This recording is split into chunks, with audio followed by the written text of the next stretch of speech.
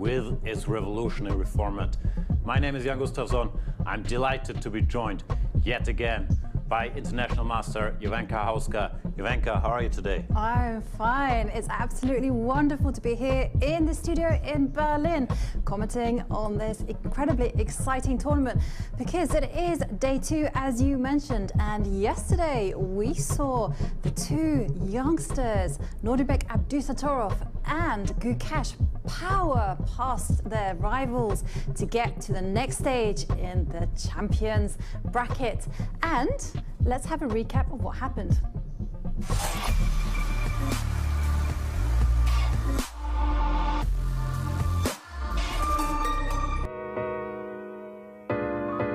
The first day of the Asia and Oceania qualifier saw Indian number 2 Vidit take on 18-year-old superstar Nordibek Abdusattorov. Vidit looked like he was putting Abdusattorov under some pressure, but with some excellent defensive moves, Abdusattorov turned the game around. In game 2, Vidit tried to break down Abdusattorov's defenses, but to no avail. In the second match of the day, 16-year-old project Gukesh from India faced his experienced counterpart Yu Yang-yi, but Gukesh had the better end with some very accurate calculation. He managed to emerge with an extra might and win. In the second game, Gukesh played very pragmatically and was never in any trouble, and the match victory. This is the Armageddon Championship Series. We just saw the highlights. This is the second of 4 qualifiers. The first one, the Americas, has already been played, and the second one is the one running now. Asia and Oceania, my favorite word. Europe and Africa are also coming up. Let's have a look at what else is in store. There's the Women's Week, appearing on your screen any moment. 8 players per event, 32 total. Couldn't be more excited. Absolutely, because we have the finest minds in the game competing fiercely for the chance to enter the grand finale and win the Armageddon Championship title. All events are going to be broadcast here from the World Chess Club Berlin on Unter den Linden Straße. That's what it's called. Let's meet our players in the Asia and Oceania qualifier. We've seen 4 of them in action today, yesterday and today as well. Jovanka, tell us all about the players. Yeah, I mean, take a look at some of these names. We have Daniil Dubov, who will be playing today, 28.02, and former world champion Vladimir Kramnik, as well as Karthikeyan Murali, who qualified online actually, as well as Parham, Maghsoodloo. So such exciting players. Yeah, the online qualifier, very strong player in his own right. And we have to mention one of the partners, IT.com, the official partner. It's a domain registry like no other. It provides a platform for anyone to create innovative domains and effectively showcase their online presence. Don't miss this opportunity. Visit IT.com today and create your unique online image. In case you've always wondered how this Armageddon Championship Series works, we have all the info for you. It's what they call a double elimination, which I always struggled with, but it's not that tough. It's not that complicated. You lose 2 matches, you're out. You don't lose 2 matches, you're not out. Yes, that's exactly right. And now we can see there are some people in the lower brackets. Vidit, Gujarati and Yu Yang-yi, they're both on their last remaining lives. And Nordibek Abdusattorov and Gukesh made it through to the winner's bracket. Well, we'll find out today who gets knocked down and who continues forward. Because first up is Karthikeyan Murali against Parham Maghsoodloo. Yeah, we're very close to the beginning of the action. There we see the 2 players already seated at the board. So let's learn a little more about this matchup. Yeah, and there we have Karthikeyan against Parham Maghsoodloo from Iran. And taking a look at, let's have a look at Karthikeyan. Parham still studying the night there. Just 24 years old, became a grandmaster at 16 years old, 2-time national champion, and learns the piano and the flute. Oof, that's amazing.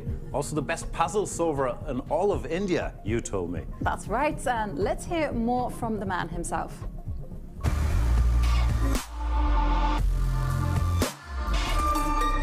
I'm Murali, Grandmaster from India. I'm 23 years of age and I've been playing chess for the past 15 years. My father had a surgery when I was 6 years old, and we used to play chess, checkers, carom, all sorts of boards, and I got interested in chess and I continued professionally then. Okay, there was a moment where I met Anand in 2006. I was one of the participants where he gave the simul, and that inspired me to take chess as a profession. I would say I am an aggressive player, tactical. I would like to calculate well. To become a successful chess player, I practiced almost 12 hours a day, and I think that is my biggest strength, which is my hard work, my focus and my dedication. The best chess moments in my career is beating Maxim Lagrave in Gibraltar 2019. It is so special because I came second in the prestigious tournament. My wife gets angry at me whenever I see only chess. So it's not kind of easy, but I'm trying to manage it.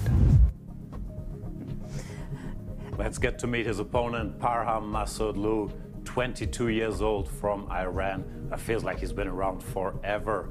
Grandmaster at 16 years old, three-time Iranian champion, former world junior champion, played in the prestigious Tata Steel tournament this year with a very, very strong showing. This guy is about to break into the absolute top. And let's hear from Parham Maghsoodloo.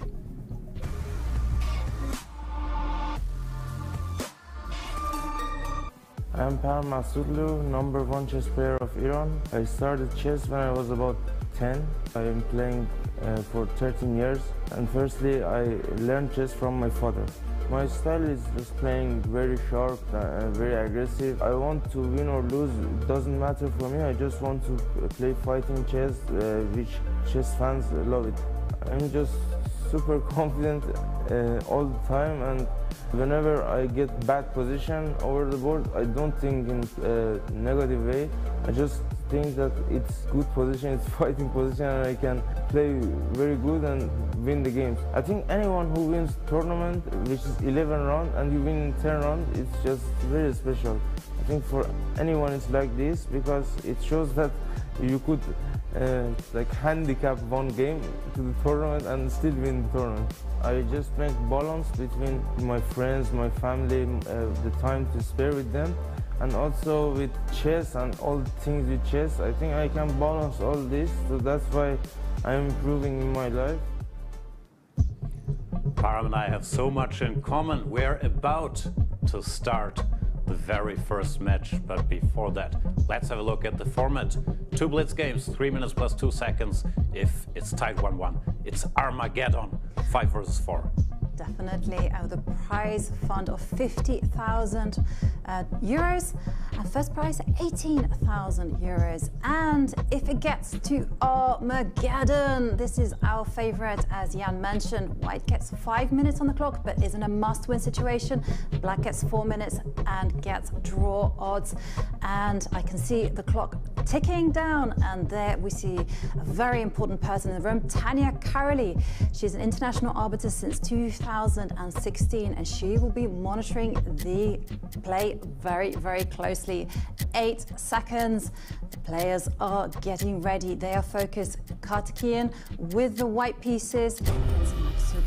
Both players.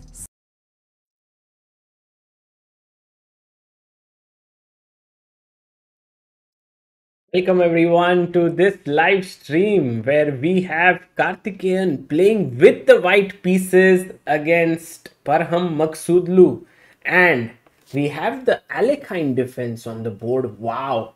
And Karthikeyan has played it very simple and straightforward. He's pushed the pawn, the bishop has come out, but choosing the Alekhine was quite a bold decision by Parham Maghsoodloo. And you can see that he has managed to throw off Karthikeyan because he's taking a lot of time. He's not playing his moves quickly, and I think he's being put under some pressure here.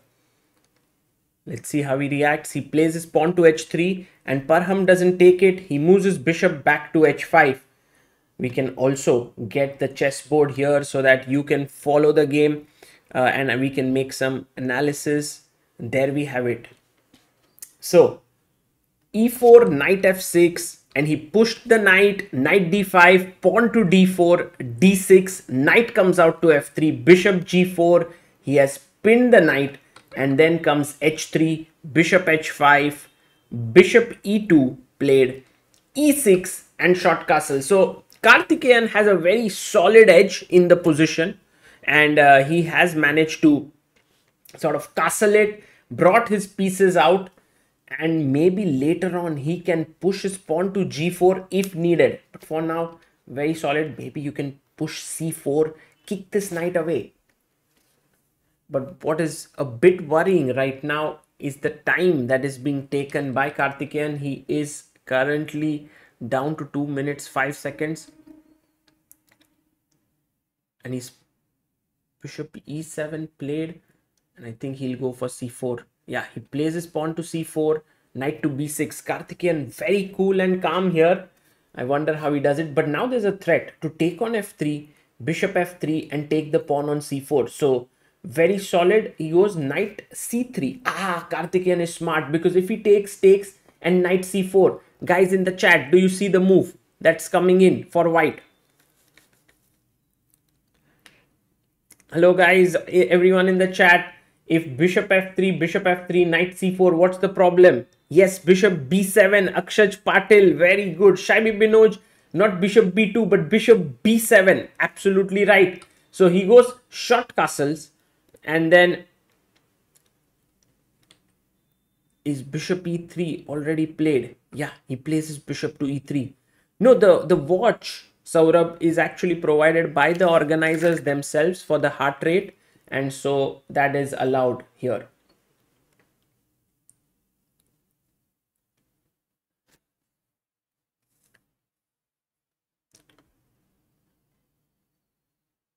So bishop e3, white has very solid space in the position, and I think Parham is the one who's thinking a lot now. He's gone down on time. He has 1 minute 37 seconds left. So he goes knight d7, and now Karthikeyan takes, pawn takes, and plays his pawn to b3. Very solid. Very nice play by Karthi. Let's see how Parham manages to continue here. His position is pretty dismal, you can say. I mean, white's moves are very easy. You go queen d2, you put your rook on c1, the other rook comes to d1, maybe the rook can also come to e1. He goes knight f6, but this is blitz chess and you have almost just a minute left, so you have, I mean, while this is a good edge for white, it cannot be decisive.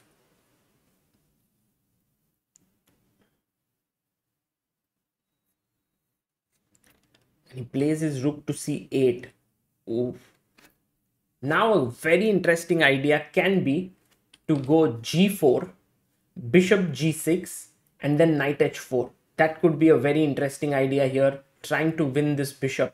But let's see what Karthikeyan does. He plays 1 minute 16 seconds for him. He's at a heart rate of 104. Parham Maghsoodloo at 127. Rook e1 played. Just getting the rook to the semi-open file here.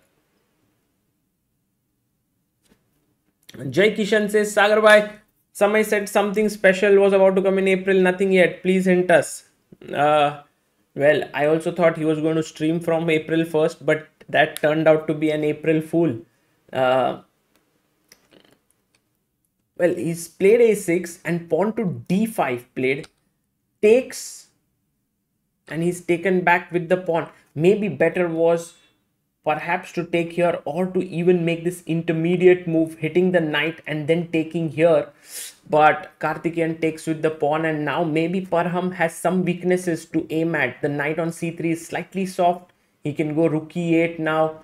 Yes, he plays his rook to e8. The queen moves in to the central square. But now this, look at this idea. You can put your knight from d7 to c5 or e5, or you can put your this knight goes here. Bishop f6 can be an idea. He goes knight d7. Good move. and knight to e4 played here by Karthikeyan. He's looking at some ideas here with his queen knight. This can turn into an attack. Also, notice that this knight is slightly loose on b6. So rook takes c1 played by Parham.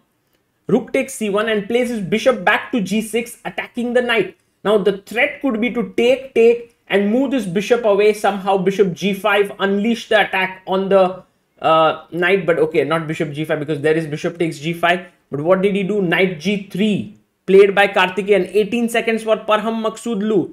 He plays his knight to c5. Can we go b4 and kick this knight and then attack here? Maybe the knight would then settle on the a4 square.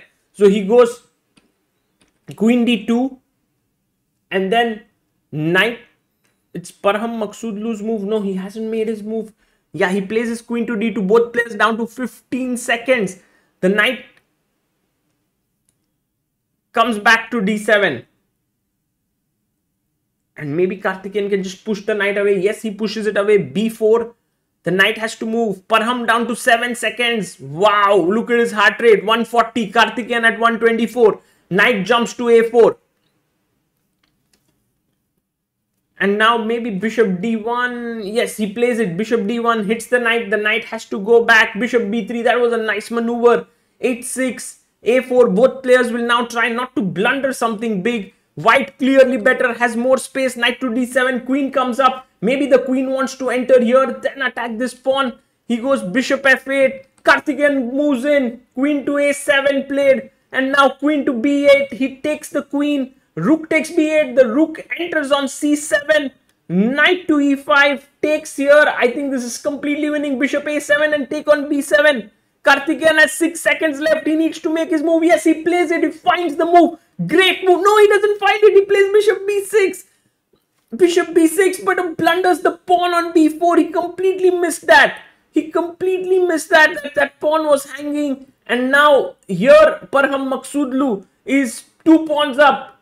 Actually 1 pawn up. But this is only 2 results possible. Parham is the one who is now pressing for a win. It was a big blunder by Karthikeyan. He missed that. But will he be able to hold a draw here? I think it's very difficult, but not impossible. And Parham trades the bishops. Rook d6. Check. King h2. Oh, he blunders the f2 pawn. That's not good news. That's not good news. And now rook d7. King comes up. g4. Knight to e4 played. Is there any hope for Karthikeyan? Doesn't look likely. He's 2 pawns down. King to g2. There was a fork here. You couldn't have taken there. Knight e6. Knight f5. h5 played. Knight f4. King here. The rook moves away. Pawn takes. Pawn takes. Rook c4. King g3. Rook c3. King f2. He brings his knight back. This is not easy. This is not easy. But, you know, knight takes g5. Just, no, he goes back. Well, he could have taken on g5. Knight e5. Knight g5 and Karthikeyan resigns there. Parham Maghsoodloo wins. And that's what Karthikeyan said. I should not have played my bishop to b6 here. I should have played bishop a7 and then the rook had to move and rook b7. It all crumbled down in just one move. And yeah, that was a big miss for Karthikeyan. Let's go back to our commentators in the studio, Jan Gustafsson and Jovanka Huska. Position, but then completely lost the threat within a couple of moves, gave up his queenside pawns, and Parham never looked back. Let's have a look at some of the highlights. Here we see the opening, the queen hitting the knight. He's in full control. I mean, look at his position. It looks absolutely dominant, and Parham is just struggling for a plan. He's just shuffling the knights backwards and forwards, and there we see some nice knight maneuvers, and it looked great for Karthikeyan here. Yeah, but he didn't find a way to break the black defenses early on, and he also burned a lot of time. And then later, when concrete calculation was needed after he invaded there with his queen, exchanged the queens and now moved the rook forward here on the next move. I'm not sure if we're going to see it. Here he could have taken and then moved his bishop to the a7 square, one square further, attacking the rook on b8. And if that rook moves, he could have taken the pawn. So he loses a crucial tempo with this bishop move. Yeah. And now his pawn started falling and he went on to lose the game. Yeah, this is the turning point, and there you see the initiative shifts over to black. Woo. So Maghsoodloo, the favorite in this matchup. Here we can see him converting the final moment. Yeah, there we see it, and how effortlessly he makes it look. And the handshake, and Parham's Maghsoodloo wins with the black pieces. What a fight, I have to say. It was very unexpected. And seconds now ticking down. Karthikeyan really needs to shake off that disappointment that he will be feeling, because he knew that he had a chance to perhaps win this game and he messed it up. And now Parham with the white pieces just has to hold the fort. And we know Parham, he's an exceptionally strong player. It will be very easy for him, I think. Yeah, the one drawback he could have is his fighting style. I don't think he's used to drying the game out like we've seen Gukesh do yesterday. He always wants excitement, he said in his video. Win or lose, doesn't matter as long as it's fighting. But of course, he is the favorite in this matchup. Karthikeyan will be a bit in his head because of the mistakes in the last game. To recover so quickly now, literally 1 minute to regain his composure here. I don't like his chances. Let's see. And let's start. Okay guys, off we go, and this is the second game, must-win game for Karthikeyan Murali here. Let's see how he deals with all the stress that is there on his shoulders. Will he manage to beat Parham Maghsoodloo? So c4, knight f6, knight to c3, pawn e5, knight f3, knight c6. We have the 4 knights in the English opening. e3 played. He goes bishop to b4 and now queen to c2. Okay, bishop takes c3. Unprovoked, the bishop gives itself up. The idea is that you place your pawns on the dark square so that your other bishop is now open and your bishop on f8 is no longer hemmed in. e4 played by Parham. And how does Karthikeyan react? He simply castles. And also, if you see, Karthikeyan is moving quickly. We should keep it this way so that, you know, the colors and the time match properly. So he goes bishop to e2. And Karthikeyan goes knight d7.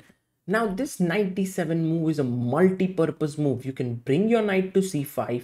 From c5 it can go to e6, later to f4. Also, there are ideas of opening up the position with f5. And Parham now plays d4. Wow, that is a very interesting move. Karthikeyan doesn't even touch the pawn. He says to Parham, if you want to take, be my guest. You will be left with 2 isolated pawns, doubled pawns. So b6 played, and now white simply castles it out. Guys, do you think Karthikeyan can make a comeback here? What are your thoughts here? Queen after castles.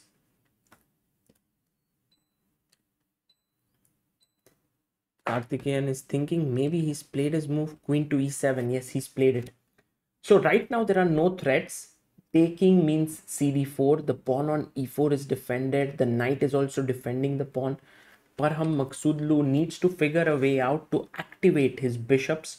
One idea could be to activate his bishop from this diagonal, because the c1 bishop right now does look open, but it doesn't have good squares. Rook e1 is a very, very professional move. The idea now is to just drop the bishop back and defend the rook, that pawn. But there's one thing which you should always remember, that if a rook is standing opposite the queen, it can lead to a discovered attack at any point. So knight f6 played here, and he's put his bishop on a3. Wow, bishop to a3. The idea is clear. You want to play c5, and I think a very decent move can be bishop g4 to put pressure on the d4 point. Rakshit Singh says yes, he can make a comeback. So does Mohammad Shoaib says e takes d4 was played. This is not a good move, because now there is a very nice move that he can play. The main point is that after take, I think Karthikeyan wanted to do this, and he had seen that if bishop d3 is played, he can move his queen here. But what he has completely missed is the move e5. What a fascinating move here. And look at this. After knight e5, the point is very simple. You take on e5. And now you can't take with the pawn because the queen is hanging. So you must take with the queen. And what does Maghsoodloo do?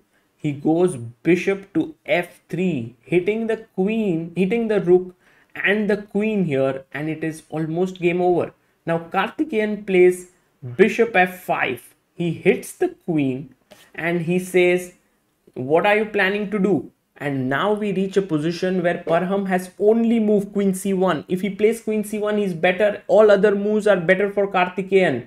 Wow, what a complicated position. Why is queen c1 better and why is queen d1 not working? By the way, just so that you know, you cannot really take on a8 or e5. Let's say you take on e5, that would not be great because I'll take on c2 and then I'll take your rook here if you take my rook.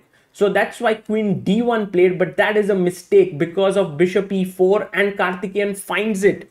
He finds it and he is better now. The thing which was missed here was that if he had played queen c1 and now if bishop e4 was played, then after bishop e4, knight e4, there is the move f3. And this is a very important little nuance, because in the game after this bishop e4, knight e4, if you were to play f3, there is this move knight c3 hitting the queen, and that's why the queen had to be on c1, and this was not found by Maghsoodloo within the limited amount of time he has. And now it is Karthikeyan who is back in the driver's seat. That's why he's known as one of the best solvers out there. Abhijit says white lost the d1 move. Black is equalizing well. Abhijit, not just equalizing, he's in fact clearly better now. Let's see if he manages to convert this. Maghsoodloo has played his queen to c2 and he's attacking here. But here's another beautiful move that can be played, d3, sacrificing the pawn so that then he can bring his rook. No, he brings his rook directly, which is also fine, which is also a good move. No problems there. So great chess by Karthikeyan. Murali, c takes d4 played. Do you want to take here? Because yeah, I think taking here is great. You keep an eye here. You keep an eye here. Yes, he takes on d4. Bishop b2 played. And now queen d2. Yes, exactly. Great move. Attacking the queen and f2. And I think Karthikeyan is going to make a big comeback here. Okay, so what happened after queen d2? There was rook a c1. And now Karthikeyan takes.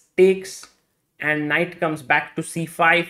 Rook e2. He plays his rook to e6. This is just simple stuff here for black. He can take with the pawn. He takes with the knight. Everything is good. Count the number of pawns. He has 2 extra pawns. Nothing to worry. The c4 pawn is weak. The c5 square is an outpost. So this is completely winning. I played king f2, king f7, and yes, very nicely played here by Karthikeyan. And now both players moving very quickly because there's very little time. But I think 21 seconds with a 2-second increment per move is easy stuff for Karthikeyan. Also notice Parham's heart rate. He is at a 143. Let's see how Karthikeyan converts this. Oh, he gives back one pawn, but he had taken the pawn on c4, so he gives back one, and now he's still 2 pawns up.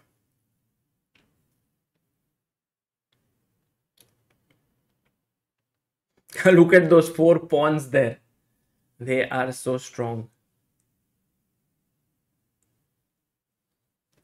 Which means that if this game goes Karthikeyan's way, then we will go into an Armageddon where one of the sides will have the white pieces and 5 minutes, and the other side will have black and 4 minutes. All those pawns are just too strong.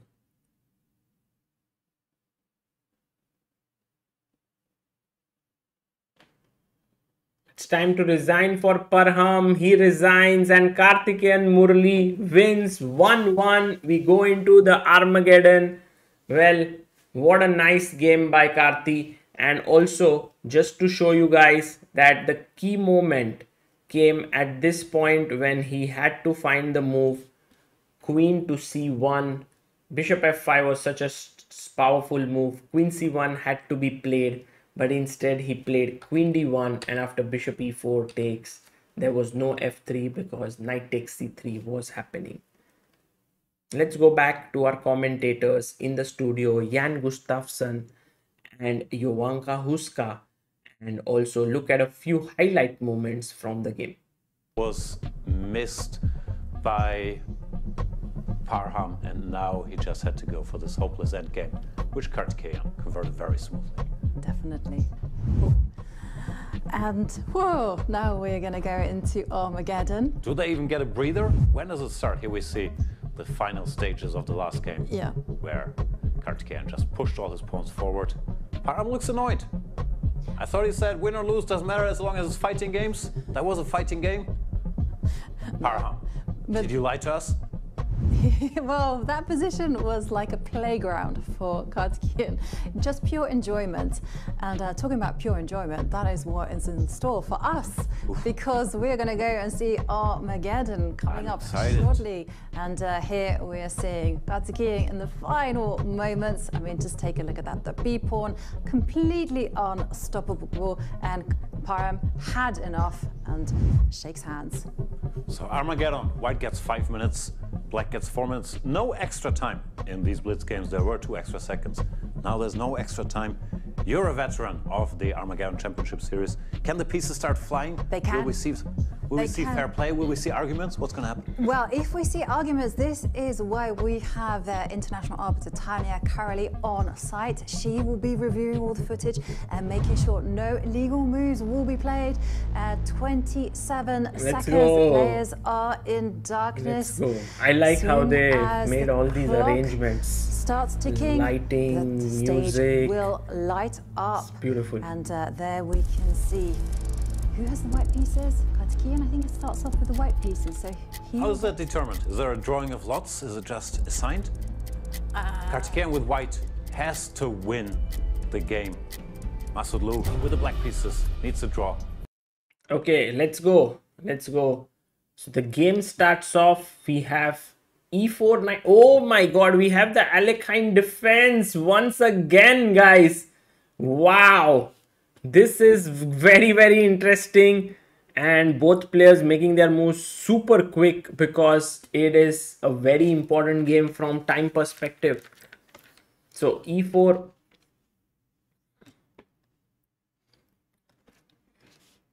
Knight f6, e5, knight d5, d4, d6, knight f3. Many moves have been played, and actually this is the repeat of the first game's opening. Knight c3, castles, bishop e3.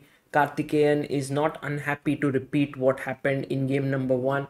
And after rook c8, rook c1, a6, a4, knight f6, rook e1, played knight d7. And now we have the live position on the board. 4 minutes 35 seconds for Karthikeyan. He goes queen d2. He is in a must-win situation. Maghsoodloo has 1 minute less on the clock but can draw the game. So that is a benefit he has. d5 played and the pawn pushes forward to c5. After this will be Dubov versus Kramnik, so stay tuned for that as well. And if Karthikeyan wins today, he will move to the next round along with Gukesh, who beat Yu Yangyi yesterday. With it, had lost to Nodirbek. By the way, Nodirbek ensuring that he beats as many Indians as he can. He also beat, well, yesterday he beat Anish Giri. And today he beat Arjun Erigaisi in the Champions Chess Tour. He is just on fire. Okay, Rook A8, and now maybe Karthikeyan is thinking he goes knight to d2. Great move. Bishop e2, and you can take here rook e2, knight d2.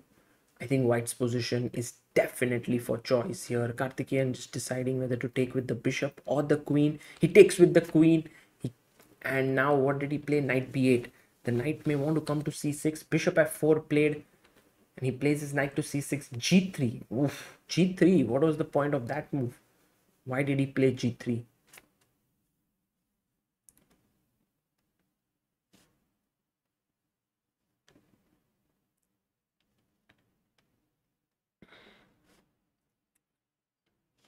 And after g3, rook c8, queen e3 has been played.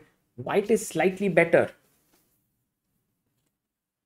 Abhijit says Alekhine defense is one of my favorites. Lot of interesting options. Yes. Jai Kishan says Alekhine in the tiebreaker. Yes. Can't get more exciting than this. Also, the position is around equal right now. Knight b4. White is slightly better, but you will see that black's knight is nicely placed here. White may want to make use of the d6 square, for which he has the access. Maybe later on also push the pawn down the board with h4, h5, h6. And that is exactly what Karthikeyan does. He pushes his pawn to h4. He goes there, but Maghsoodloo seems to be ready with his plan here, which is to break on the queen side. He can play b6 now. Did he play that? Yes, he played b6. And now Karthikeyan seems to have brought his bishop in onto d6, which is a good move. Bishop d6 played.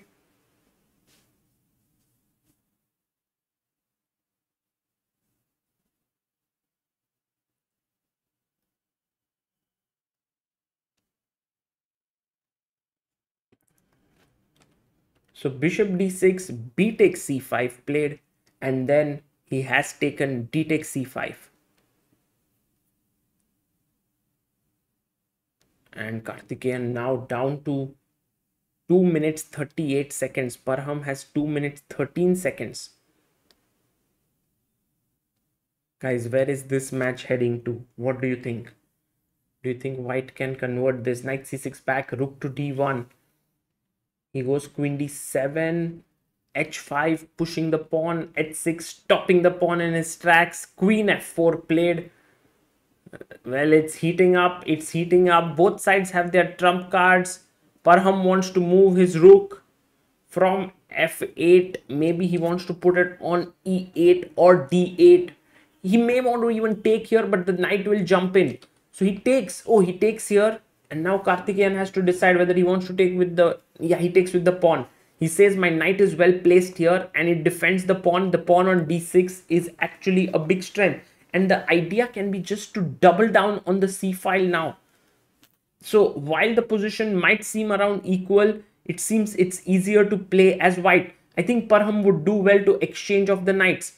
Time-wise, the situation here is, I think, in Parham's favor, because there was a difference of 1 minute when the game began and now it's down to just 10 seconds. Karthikeyan feeling the pressure because on one hand, he has to ensure that he manages to sort of keep the flame going. He has to win. But on the other hand, he is he doesn't want to get worse. Look at his time. He's down on time. And he needs to make a move. He needs to make a move. By the way, really love how the jackets have been given to the players with their names on it. But this is not going Karthikeyan's way. He's thinking a bit too much. There's no increment here. And you can't think too much here. With 1 minute left, I think he goes knight c7. Well, his point is knight to c7. Doesn't want to exchange much. Rook d8. Blunders. Blunders. Knight d5 played. What a brilliant move. Pawn takes rook e7 and then this hangs. Wow. And now knight e7 threatened, knight b6 threatened. What a big blunder by Parham Maghsoodloo. This has completely turned it around. Karthikeyan Murali now winning this match completely. From being low on time, he now is better, and you can see how Parham Maghsoodloo is completely immersed in his thought. He cannot believe the blunder he made. This was completely fine here. He had to move his knight, and then after knight d5, ed5, the e7 square is controlled, and also the f7 pawn is defended. But the moment he moved his knight, his rook, knight takes d5 came, then rook c5 is played. But now there are many ways to win. Maybe the most easy one is knight e7 check to put the knight in there and just hassle the king. Yes, he plays the check, king f8 forced, otherwise he would lose the pawn here on f7. And now knight g6, perhaps just making a few. Yeah, he goes knight e5, hits the queen, and now the queen cannot move away in a way that f7 pawn would hang. So goes queen e8 and queen comes back to e3. Very classy move, very classy move, because now if the rook moves, then a7 is hanging. He goes rook c7, because if you take here, then d1 would hang. That is possible still, but he goes d7, queen e7. And now Karthikeyan has only 33 seconds to win this. He needs to play faster. Karthikeyan, it's all about time now. You can't be really thinking so much because there's no increment. Has he forgotten? I think he's forgotten that there's no increment. In 21 moves, 21 seconds, it's impossible to win this now. Queen f4, if he wins this, that would be a miracle, I believe. Because in 19 seconds, Karthikeyan, I think he's forgotten. He's forgotten, or he's gotten a bit too relaxed, or just queen f5. Now both players moving quickly. The king falls, but that is already, now the pieces are going to fall off. Rook e6. Queen f7, black is making a comeback in this game. Queen f8 played, rook d6, knight d4, and pieces dropping. The position is around equal, but it's all about time now. Knight b6 played, rook c1 check, king h2, queen e1. Is that a mate? Who's checkmating whom? Queen g2, queen e5, rook f4, 2 seconds. Suddenly Karthikeyan remembers that he has very little time and he loses on time. He loses on time there. And Parham Maghsoodloo smiles there. What a escape. 175 heartbeats per minute for Karthikeyan there. Insane stuff at the end. Insane stuff. Whew. I think he needed to play faster there. He was completely winning. He was completely winning. Let's go back to our commentators in Berlin.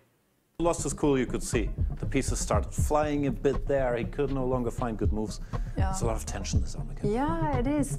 And you always have to remember there's no increment. That is the name of the game.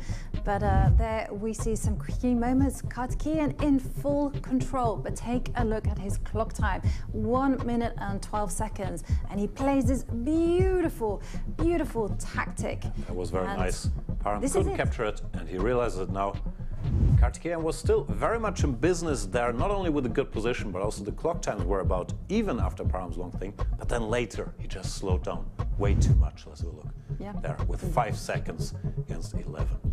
That is just not enough. Mission impossible.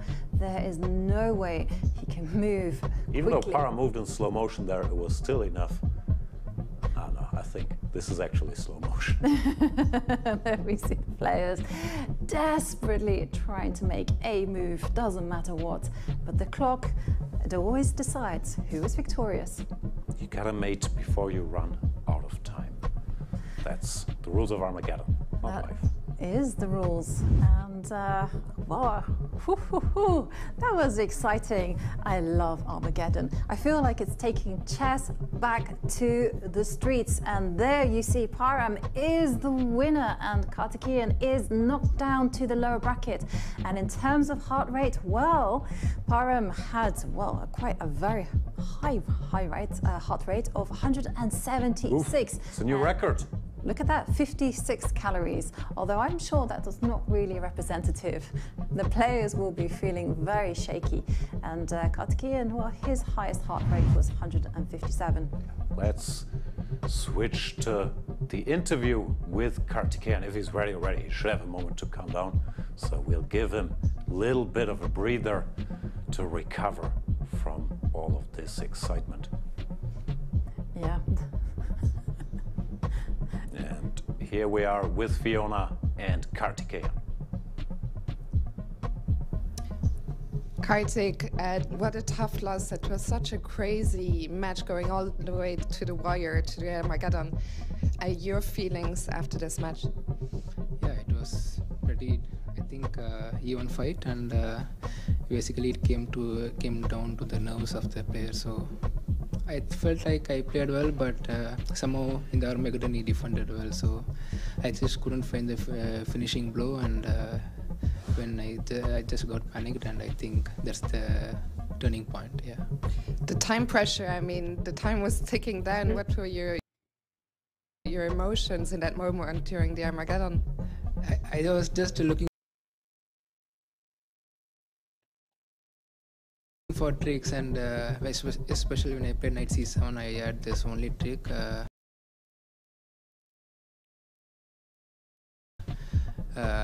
Where he played Rook of D8. I thought if he had played Rook C8, it was just equal. And then I was basically looking for the tricks here. You know, in Armageddon, like you can't play for the best, but you can at least put some pressure and go for tricks. And it worked out well, but at the end he defended very well, especially when he played Rook C7. I got panicked there. Yeah. Okay, well, Karthik, thank you so much, and a commiseration. Best of luck for the next one. For now, back to the studio with Jovanka and Jan. Thank you, Fiona, and it is my greatest pleasure to have here in the studio Parham Maghsoodloo. Wow, that was a gripping match. Yes. It was a very tough match, and I was very nervous for today because, okay, somehow Murali is lowest rated in this tournament, but normally these players have a lot of motivation because they want to show they're very strong, and I knew that he played very well. I was very nervous. I think I just played so bad. Okay, yesterday I wanted to play some training games to just warm up for the tournament, and I was playing with my friend, and I knew that he's D4 player, so I pre-moved Knight F6. Okay, he played E4. So I played Armageddon, and okay, I didn't have any choice because I was pre-moving this, and I won the game. So I thought such a good opening to play, but it was such a bad idea to play this in blitz. I think I had no move in all positions, and it was just. You even repeated it in the Armageddon. There you could have figured out E4 was coming. But I just prepared this, and I didn't have any other choice. When you prepare something, you have to play it. Ah, okay. You did have the better end for you. How was it when the pieces started flying? Do you think, come on, put the pieces on the right squares? Do you try to move them cleanly, or how do you find the balance between moving so quickly? I think I didn't make any mistake. I didn't drop any pieces, and okay, I knew that if he does it, it's not on purpose, of course. He's also nervous, and I saw that I'm up on the clock, so I'm somehow confident with my time control in few seconds, so I was sure that I can flag him. You managed. Congratulations. Thank you so much, Parham. We'll get to the next match. Yeah, it's very bad that I couldn't manage to make at least draw in second game, because I think at the moment that he blundered E5, it's completely winning for me. Because I think after bishop F5, I can just play queen C1, just protecting everything, and not letting him to play bishop E4 or knight E4, because if he plays, I take and play F3. Right. And I'm just completely winning, and I played some very bad moves and got this winning position. Thank you very much. Get some rest. We gotta move to Mr. Dubov and Kramnik. Parham, Maghsoodloo, thank you so much. See you later. See you.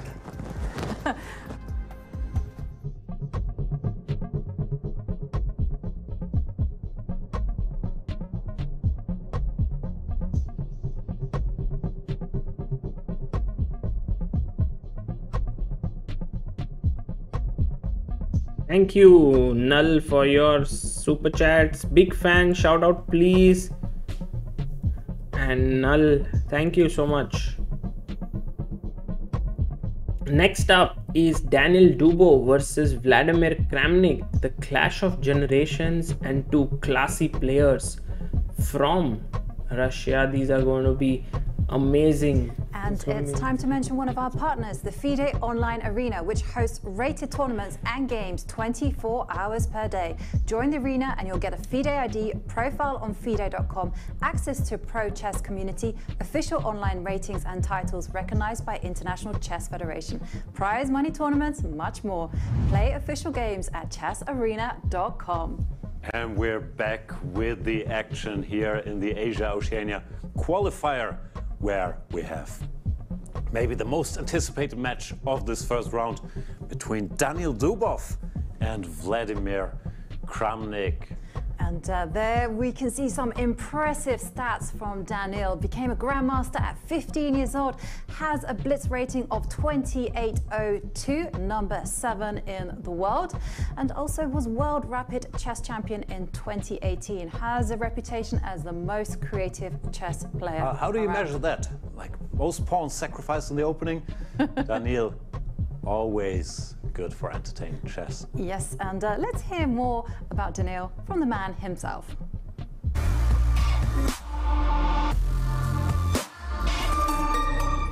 My name is Daniil Dubov, I'm 26, I'm Grandmaster from Russia, and I've spent about 20 years of my life playing chess. Both my father and grandfather were pretty decent chess players, so I think being a kid I saw them playing once and asked my father to teach me. I think he got tired of me, so he brought me to the chess club. And this is more or less how it started. People seem to think that my style is a very aggressive one, and to some extent I think it's true. So it really depends, but if you use three adjectives it would be brave, stupid, and maybe unique as well. My most memorable moments are not related to my best achievements. If I need to share one, let's say I won a brilliant game in European Team Championship against Rasmus Wane, and it helped Russian team to save the match, and then eventually we went on to win the tournament. Once again, I don't remember the day we won the tournament, but I remember the day I won a brilliant game. And I would say my main priority is living the life. And then secondly, I have chess where I'm a professional. I mean, I try to be good, I try to win all the tournaments I play, but still it's much more important to keep yourself entertained. Living the life, a man who's entertained us plenty is his opponent, Vladimir Kramnik, the legend, 47 years old, the 14th world champion who defeated Garry Kasparov in the year 2000. Has some other accomplishments to his name. In the Manila 92 Olympiad, he wasn't even a grandmaster yet, but scored 8.5 points out of 9, if memory serves. Yeah. Let's hear more from Kramnik on Kramnik.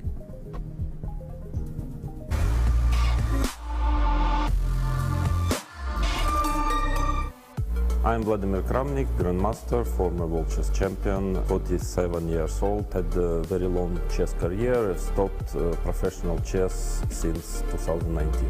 My father taught me chess when I was 5, then I fall in love with it, and here am I, a professional chess player. Nowadays I'm not playing professional chess, so nowadays I can say that chess is my passion and it's my hobby. As the former world chess champion, famous Robert James Fischer, have said once, there is a winning style and losing style. I'm more concentrating on the level of my chess than the style of it. Definitely the most memorable moment for me is my World Championship match against Garry Kasparov, the 13th World Chess Champion in London 2000. I managed to win it and to become the 14th World Champion. I think the most important skills to be on the very top of anything you do, and chess in particular, it's to strengthen your character day after day. Yeah, Vladimir Kramnik, a true icon of the game, and we are just under a minute away from this huge match-up. Daniil Dubov against Vladimir Kramnik. I don't know who I think is going to win. I mean, both so hard players. to say. Daniil, of course, the more active player nowadays, but don't be fooled if Kramnik is saying he no longer plays professional chess. He's still incredibly good. He doesn't play classical chess anymore with the 2 hours, but in rapid and blitz, even now, he has some tremendous results. So I don't know who to pick. I don't know either. I think it's going to be all about the handling of the clock in this one. And Daniil Dubov, one of the most creative players around, he loves to sacrifice pawns and play very tricky, unconventional chess. And Kramnik, well, he will probably try to play as solidly as he can when he has the black pieces. And we are seconds away from the beginning. There you go, handshake.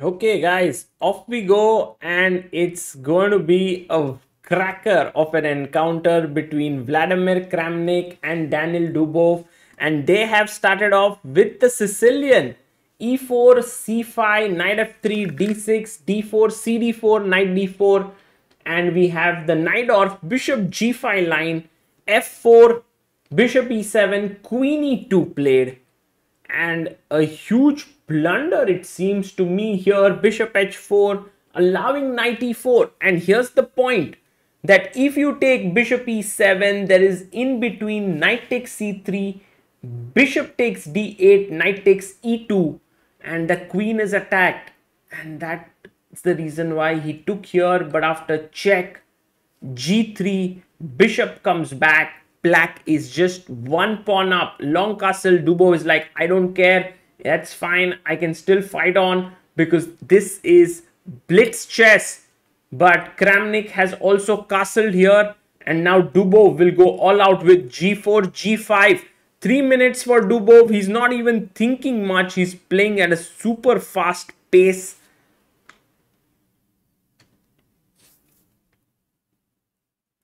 What an exciting pairing, says Siddharth Ranadev. Jai Rajgor says, Dubov, come on.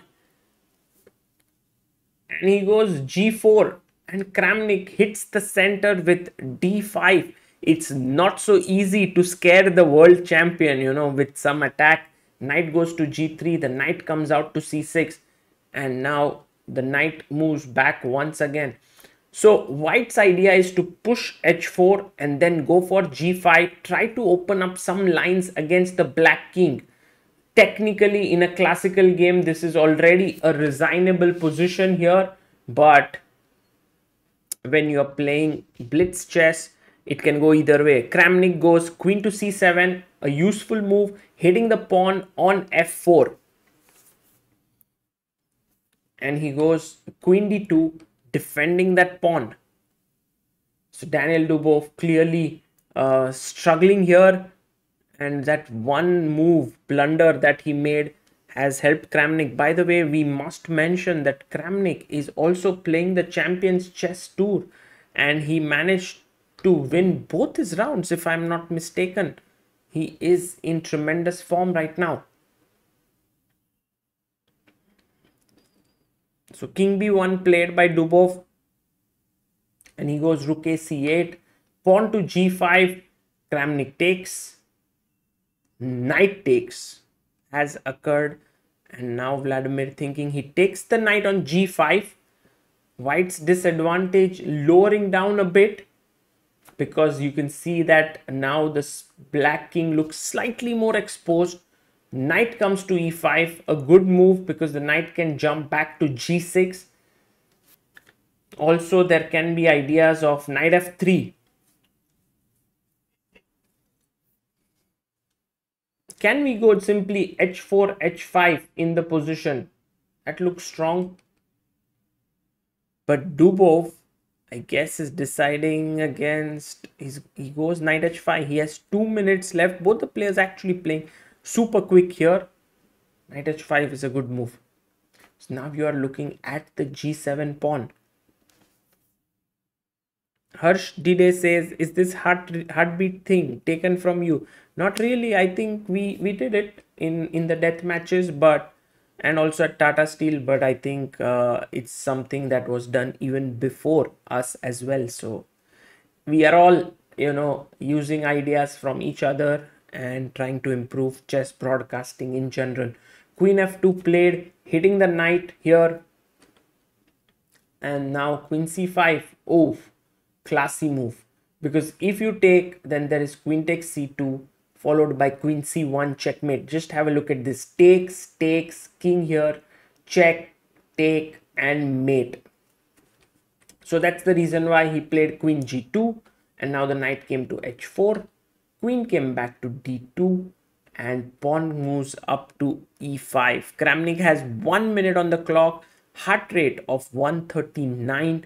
Dubov has 2 minutes on the clock, but his heart is beating super quick, 155.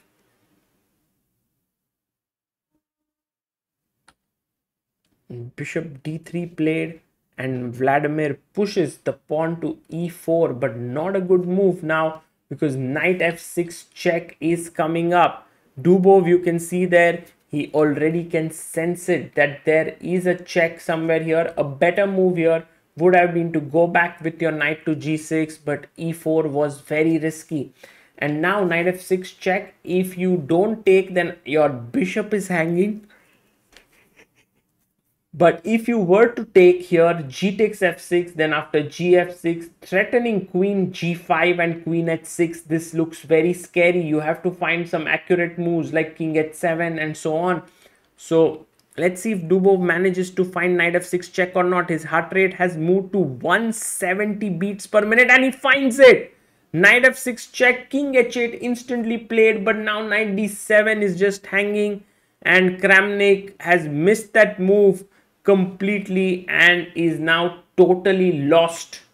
It's time to resign. Queen c6, knight f8 is hanging, Dubov takes it, ed, queen d3, and after takes queen h3, the knight is hanging. From a completely winning position, this has transformed into a lost position for Kramnik in just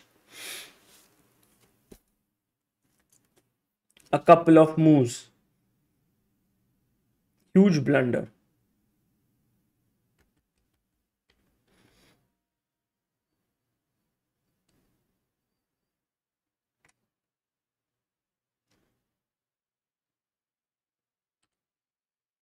b3, he goes queen e4. I don't think there are any more twists left here, and Kramnik will have to win with the white pieces. Not an impossible task, but it's going to be very tough. Rook g1. King moves to g8. And now rook g4. Hitting the queen and the knight. Queen e2, and he takes here. Wow, well calculated. Giving back the rook and just saying that there's no way to stop this mate. If you play f6, I have g6, and resignation by Kramnik. Dubov wins the game, and Vladimir Kramnik has lost this battle. And now we move to the second game very soon, but for now, Daniil Dubov beats Kramnik after blundering out of the opening, and Kramnik having a clearly better position. Let's go back to our commentators in Berlin and hear from them. There we see that moment. Knight f6 check, he has to take, good or bad. So he moves the king away, and boom. Knight takes the bishop, attacks the queen and the rook, and it's all over. And Dubov's gamble pays off big time. Well, big players make big time moves, and there we see knight taking the rook, and there's just nothing to be done. There's no way that Kramnik could save that game. Don't give a rook is a pretty good rule of thumb in chess middle games. Yeah, tough for Kramnik there, already great position. Now will have to regain his composure very, very quickly. But he is called Vlad normally. He is called Big Vlad, and he also was the former world champion and highly experienced in these Armageddon formats. And here we can see the close of the game where Kramnik actually regains some of his material, but that doesn't matter because there's just no way that he can prevent the checkmate arriving on the h8 square. Ooh, well, he has less than 50 seconds to get over that devastating blunder. He has the white pieces. He's now in a must-win situation if he wants to take the match to Armageddon. One of the things I have to say is that Dubov is a very creative player, and I don't think it's in his repertoire to play in a very solid fashion. I think he can. do that. Of course, he's very creative, but if you see him play in like the World Blitz Championships, World Rapid Championships, he's not above taking very pragmatic decisions, making a draw here and there to secure a good placement. He does know what the score is. And it's on Kramnik to try to mix it now. And 11 seconds. The players Still chatting. are chatting. Well, enough of the chit chat. Warfare. Get on. Okay, guys, let's go. The game has begun, and e4 by Kramnik, and I think he'll go for his favorite Italian opening. That is something that he has great expertise in and was one of the first players to place complete faith in this opening when everyone was playing the Ruy Lopez. A3 played by Vladimir, which was just to make a square for the bishop after knight a5 is played so that the bishop can jump back to a2.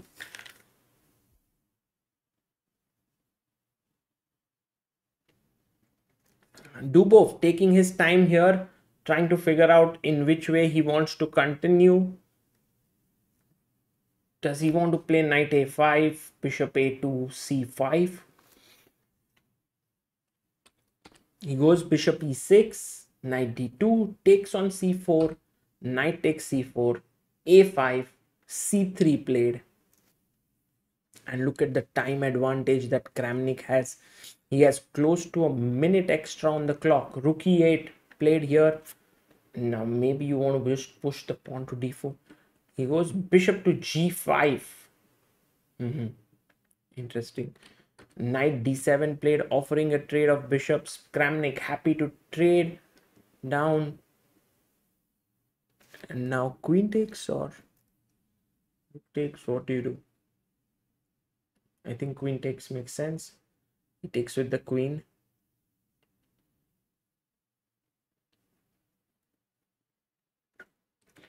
And white has a small edge because of the ability of playing d4 and gaining more space. So if you look at the center, white has more space. Black pawns are on e5 and d6. So, you know, that's the reason why white is slightly better. But knight f6 is played by Dubov, and he's asking Kramnik, what do you want to do? Vladimir plays his queen to b3 and attacks the pawn on b7. Maybe you want to just play b6 here. b6, maybe there is rook a d1 and small edge to white. But there is this move a4, and you actually tempt him to take here and then queen d7 with the idea of playing rook e b8. Did he find it? No, he plays b6, which is a more human way to play, but a4 was a strong move. And this is a great move. Takes queen d7 with the idea to trap, and you can't really escape so easily. So he went b6. And now Kramnik thinking here.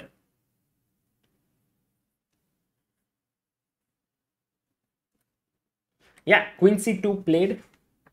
And now he defends his pawn on e4. He wants to get his rook to d1. Nagging edge for Kramnik, just the kind of position he needs in a must-win situation, because now Dubov is low on time. He has 30 seconds less. Also, the position is not so easy for black to unravel. Look, if you decide to play ED-CD and pick up this pawn on e4, that's not going to work out, because I can play d5 first, kick this knight away. The knight doesn't have too many great squares to go to. Let's imagine you go back to b8, then I go knight d4. Now my knight can come to f5, to c6. I can push f3, and it's completely winning. So he goes rook a d8 now, and with 1 minute 5 seconds left, h3 by Kramnik. He's being very pragmatic here. He's saying that, look, I know that it's not so easy to make progress, so let me quickly make some moves and push Daniil Dubov even further down on the clock. Brings this rook in the center, very logical chess. And now g6. Now this is a move that you don't make with great pleasure, because you have softened up your queen side a bit, king side a bit. h6 pawn is slightly weakened. And what is Kramnik going to do here? He knows that he's better. That's why he's the world champion. You know, Kramnik understands that he's clearly better here. But it's one thing to understand that you are better and quite another to actually be able to find out how to sort of take advantage of this. And now if you take here, then CD4 is strong because I attack your knight on C6. So there's no time to win this. Even if you play queen takes E4, I have a move like queen C1, and next up there is going to be some deadly discovered attack here. So king G7 was played, but now knight to D5, excellent move by Kramnik, and actually this is going to be just not great. And he plays B4, gaining more space on the queen side. White is playing on the entire board now, and Dubov just down to 17, 16, 15 seconds. He plays take and B5.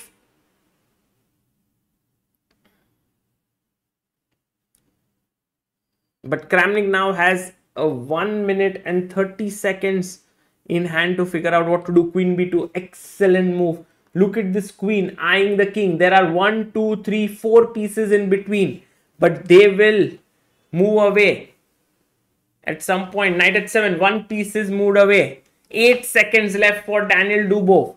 I think it's time to move one more piece out of the way. Now there are only 2 pieces. You see how Kramnik's move has proved to be amazing. By the way, just so that you know, if you take here, then after B5, E5 would fall. So that's the reason why king G8 was played. He took knight takes D4, knight takes, pawn takes, queen takes. He goes rook B8, rook C1, rook B7, B6 played. Is that the pawn sack that he will make? Yes, he will. 144 heartbeats per minute for Kramnik, 139 for Dubov. Knight takes B6. Is Kramnik going to convert this? He's a pawn up. He's completely better. Knight D5, rook B8, and he pushes his pawn to B5. The idea is if you take here, I can fork you. So queen E5 played, but now I can just take and push the pawn to B6. Exactly. The knight then defends this, and all is well. All is well. King G7, his plan is to come here. I guess you can just enter rook C7, but you can also play rook C6, stopping knight F6. I think that would be a better move. Yes, Kramnik finds it. He's not the one to miss such moves. And now you can double down here with rook C1, or you can go rook A1 with the idea of rook C7. Sorry, rook A7. Knight E6 played, but now rook A7 should be good. First moves is king away. Again, prophylaxis. Knight F4. Maybe G3. He'll take on D5. Sorry, the knight is being attacked. So rook A7. Yeah, rook A7. Perfect move. Because if you take here, I'll first take on B7 and then take on D5. Oh, he lost on time. Daniil Dubov has lost on time. Kramnik has won. And the score is now 1-1. Vladimir Kramnik showing that he is not the one to be taken lightly here. Another match goes into the Armageddon. Great game by Kramnik in a must-win situation. Let's go back to our commentators in the Berlin studio. I watched that Bruce Willis movie called Armageddon last night because I missed it so much. But today we get 2 of these. Let's have a look at the highlights of this game. This is already the stage where it is more or less decided. Kramnik dominating here with the knight on D5, pushing his B-pawn. Yeah, and here we can see the trade, and there you go, B6. That passed pawn has been solidified. It was just complete advantage for Kramnik. Yeah, I guess we'll see one more clip of the final stages. Rook to A7, and watch Dubov's clock. His situation is hopeless as well. He takes, but he does it too slowly, and he claims his own defeat there. Kramnik would have just have taken the knight and then went on to win. Yes. Rook endgame. And we are 50 seconds away from Armageddon. And white will have 5 minutes and is in a must-win situation. Black will have 4 minutes and has draw odds. There will be no increment whatsoever. What you see on the clock is what you get. And who do you think has the psychological advantage, Kramnik or Dubov? I think Kramnik has a psychological advantage because he just came back, won the second game. But Dubov might have the speed advantage in the end, although it didn't look like it when he lost on time there, but his situation was so desperate. I'm a bit curious. I heard both players had very specific questions about the rules of the Armageddon, what happens when someone doesn't move cleanly, how do you call the arbiter and so on.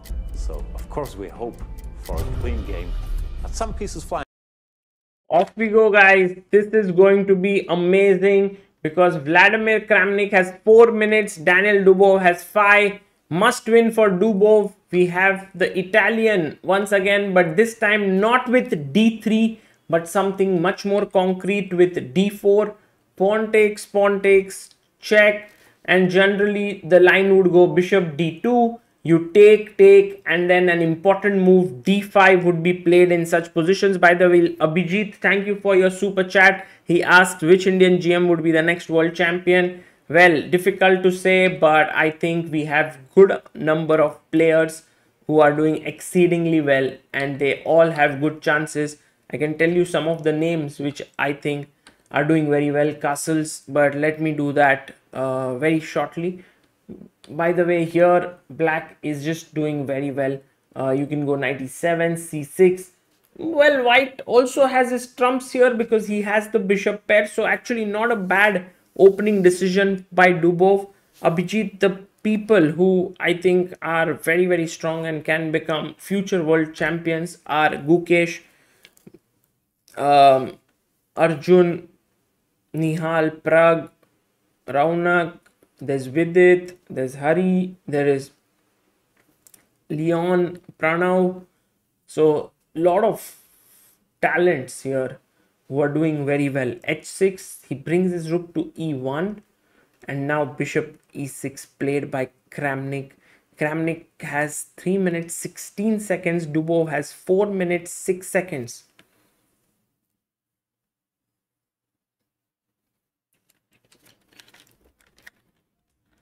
I like how Kramnik has played this game, and also Dubov has chosen a very interesting opening with this move knight d2. Just to point out that if you play knight e4, then d5 leads to some crazy complications. 6 rook e1, bishop e6. He goes bishop b5. He wants to take here on c6 and spoil your structure. A good way could be knight ce7 and followed by c6, but also possible is knight d7 so that you can put your bishop on d5. And he plays his knight to d to e7. Zwelop says, I feel like Kramnik will definitely get flagged. Not so sure, not so sure. See, let's see.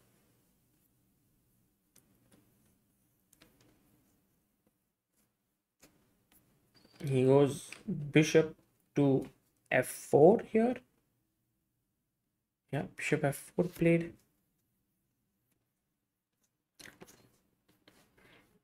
Kramnik has 2 minutes 57 seconds. He has actually managed his time so well. With black, you start with 1 minute less, but now he has equal time as Dubov, which means a lot actually. Bishop g3. Now maybe knight e7. But then this is hanging, so maybe you go bishop d5 defending here. That is exactly what is played. Knight e5 played, knight takes e5. By the way, here was a cool move. Bishop takes g2, king takes, and then queen d5 check, winning the bishop on b5. Loose pieces always drop off. LPDO, keep that in mind. DE, and he plays c6 here. Bishop goes back to d3, and queen comes into g5. Maybe an idea could be h5, h4.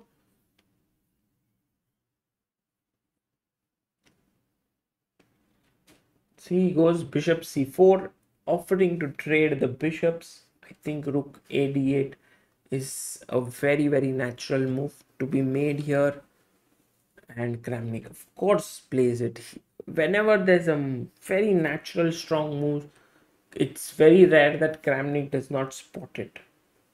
That's his chess education and chess upbringing. He's very, very solid in finding these moves.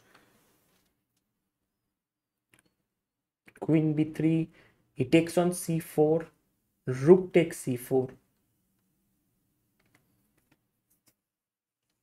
And already h5 looks good.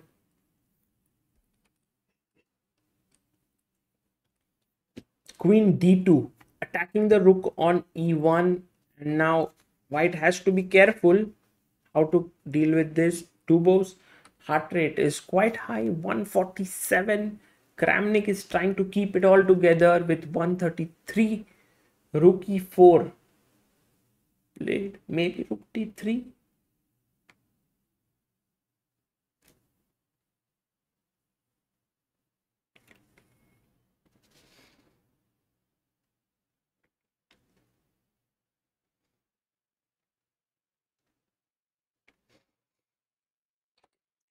Queen d5.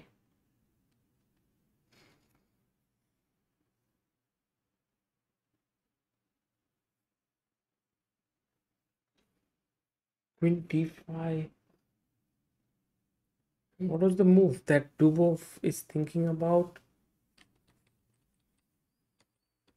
Queen d5, he goes queen a4, b5, queen c2, queen e6, rook h4, rook d5, h5.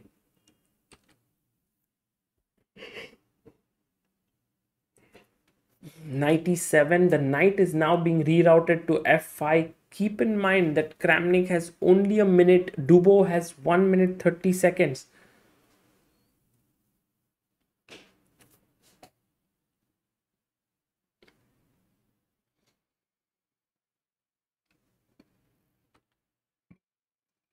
Knight jumps to f5, hitting the bishop. All of a sudden, this position is really bad for white now.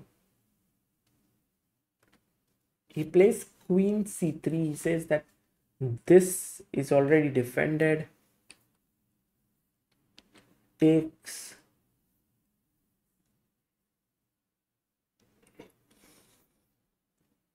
Rook d8, rook e3.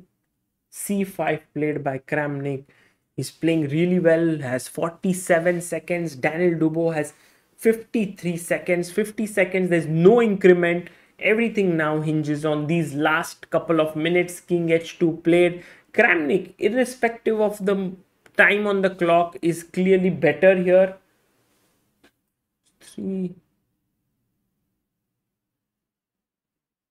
He pushes his pawn to c4. He may want to go rook d3 at the right time. Goes queen a5, a6, queen to c7, rook d7, pushing the queen away. And by the way, Kramnik okay with a draw, so he's just moving back and forth. Queen f5, c8, queen c3, queen f5, queen goes to c7, d7, queen b6, rook d2, a3 played. Queen goes to g4. There's a mate threat on g2. The rook comes in.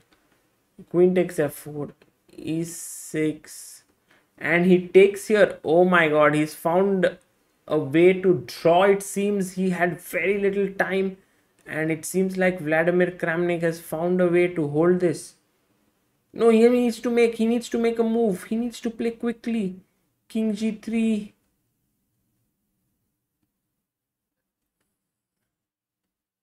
Three seconds. Who's going to lose on time? 1 second, and Dubov loses. Wow, look at his king, just flies away. Daniil Dubov loses there, and Kramnik has managed to win it.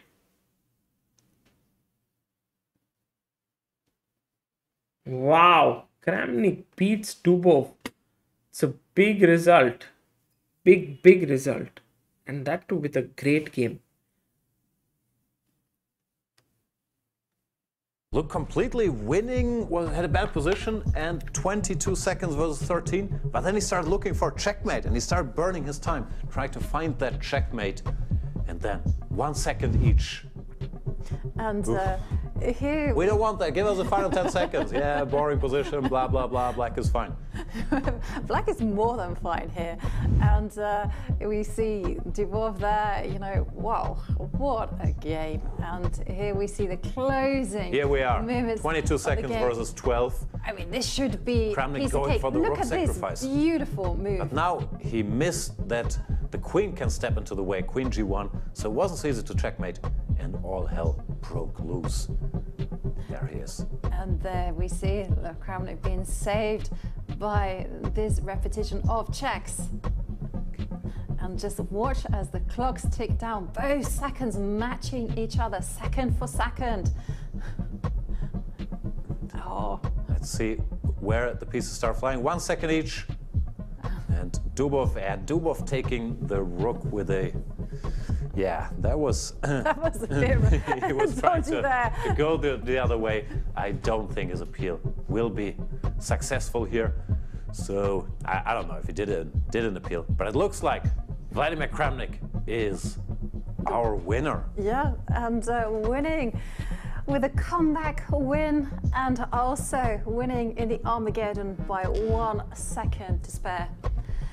Whew. And okay, let's have a look at the highlights. Are there more highlights? That was already too nerve-wracking. Have you ever seen something like that? And let's check out some small highlights.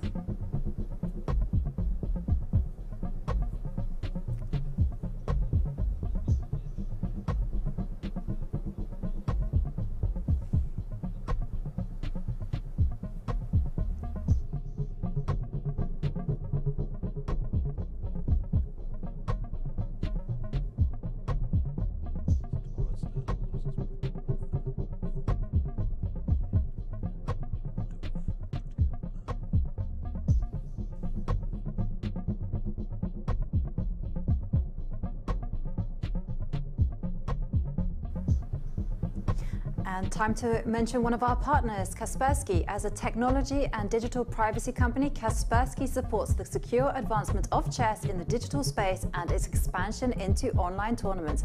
A perfect combination of human excellence and strong technology.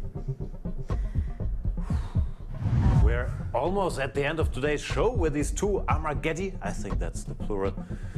We have to look what happens tomorrow, because tomorrow I think it's the lower bracket. Let's not call it the losers bracket, because these guys, they are not losers at all. What do we have? Well, we have Elimination Day as we say goodbye to some of our players. Vidit will face off against Yu Yangyi, whereas Karthikeyan will also meet Daniil Dubov, who is the highest rated player in this tournament.